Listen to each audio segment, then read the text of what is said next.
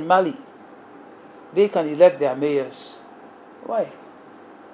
Why can't the people in Ghana elect their own chief executives directly? What is somebody afraid of?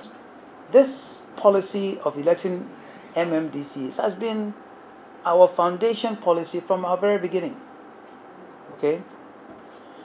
Now, this same policy has now found its way to the MPP manifesto in 2016.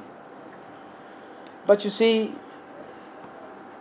when you change something, but then you don't present the implementation elements, then some people start to have some believability or credibility issues with you. In the 2016 manifesto, this is what they promised to do, and I'm quoting from their manifesto. This is not from the PPP manifesto.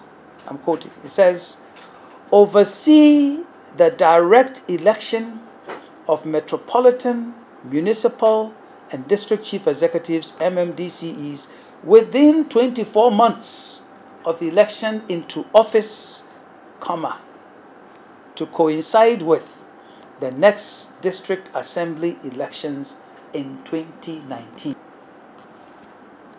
Well, in July 2017, the President assured the nation at the orientation for newly appointed MMDCEs that the elections will take place as promised, insisting that they, the people he was talking to, they would be the last batch of MMDCEs to be appointed.